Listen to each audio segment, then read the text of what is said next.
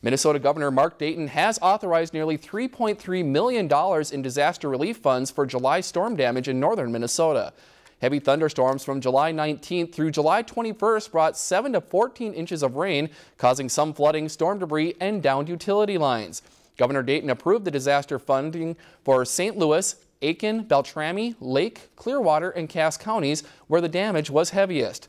The authorization also includes several tribal communities in the region.